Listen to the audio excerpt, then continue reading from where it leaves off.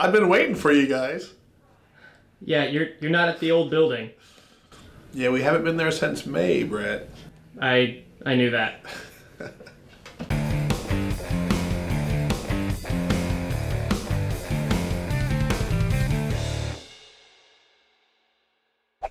Hi, okay, so here we are in deep space.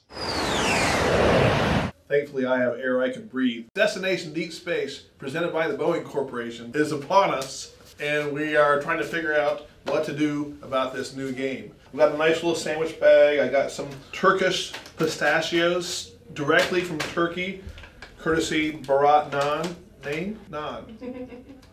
Bharat, everybody knows him as Bharat. We have for you a new dry base kit chassis, the AM14U4, because it has a lot of changes from the 3. There's one around here somewhere. I don't know where it is. Here it is. Okay, so 2 major changes. The wheels have bigger ribs, and we needed to do that from some breakages we saw last year. We talked about this summer, so that's new, the bigger ribs at the wheels. And you notice this flange is facing out instead of last year on the 3 in previous designs, the bends were facing in. So when you assemble this thing, make sure you get the flange pointing out.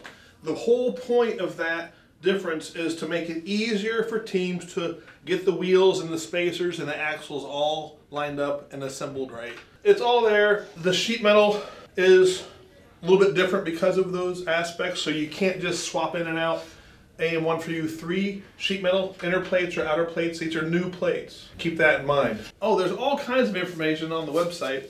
We've got your CAD files, we've got links to assembly videos. I know our video crew put up some really great assembly videos.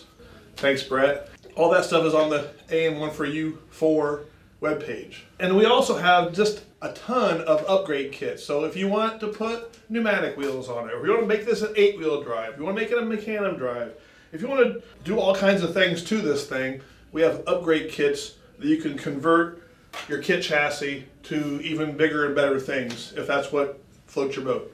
Let's say you opted out and you got the AndyMark PDV and you really like what you see here, so you're choosing to use the kit chassis, the AM14U4, but you don't want to use these wheels. You could buy the frame-only kit, and then you could add on pneumatic wheels, traction wheels, performance wheels, Mecanum wheels, whatever you want, so you don't have to buy the full kit and then not use some of the parts. As you know, we've got the Tough Box Mini, the tried and true bulletproof Tough Box Mini. It's the standard for the kit chassis. If you want to upgrade from there, you can go with an Evo gearbox. You can either go with the Evo shifter or an Evo Slim. The shifters, we have set shifter ratios for upgrade packages. If you don't like those set shifter ratios, you can buy other shifters. They will also fit to the bolt pattern.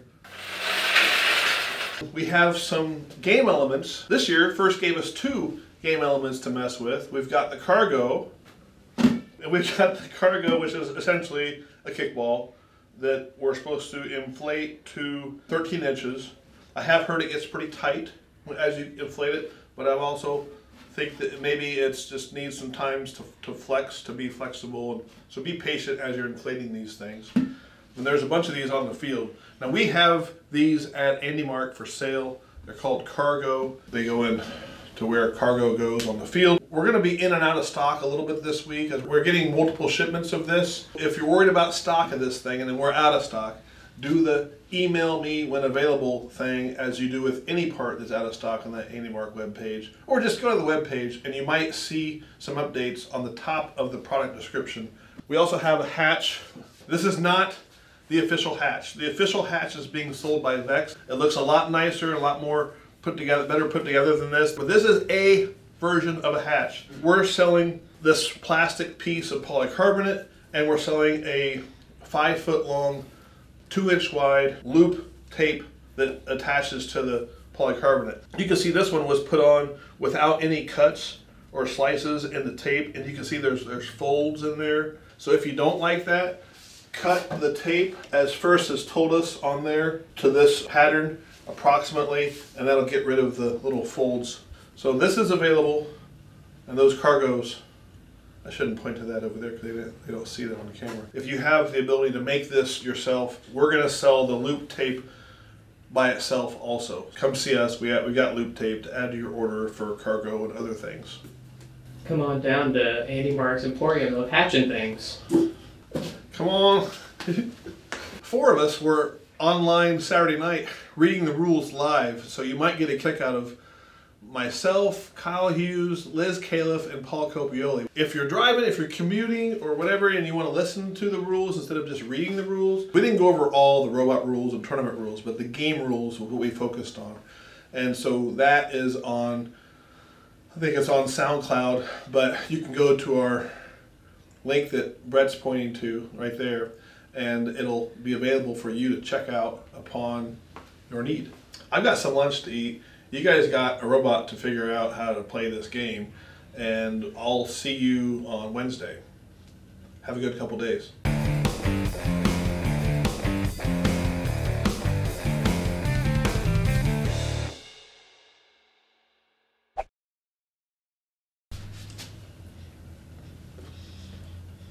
So what is today's lunch? He can't talk with his mouth full, or his mom will email him that he was talking with his mouth full. That's happened. It's happened before.